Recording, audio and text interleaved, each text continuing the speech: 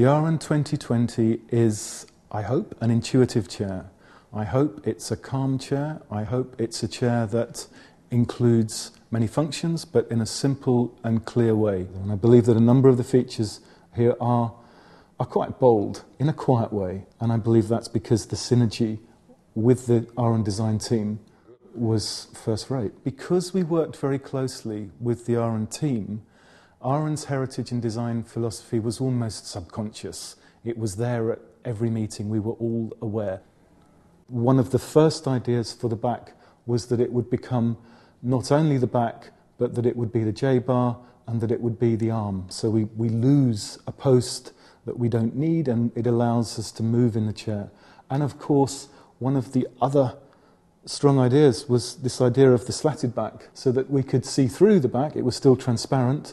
We could incorporate complex and efficient lumbar devices, but they were slightly hidden. You're aware of them, they're there, but they're not in your face. The biggest reasons that the chair is so transparent is because we ended up with a horizontal mechanism, not a vertical mechanism. So when you look at the chair, there are a number of pieces there that are so transparent they're invisible. I don't have to bend underneath the chair, undo a clamp it back up again.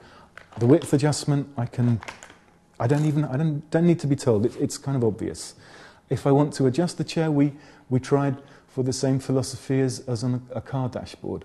There are a number of buttons, a number of controls, and when you first get into the car, you haven't read the manual. I think that anybody who sits in the chair and uses the three-dimensional arm will realise that this is something new, this is something different, and something easy and something fun.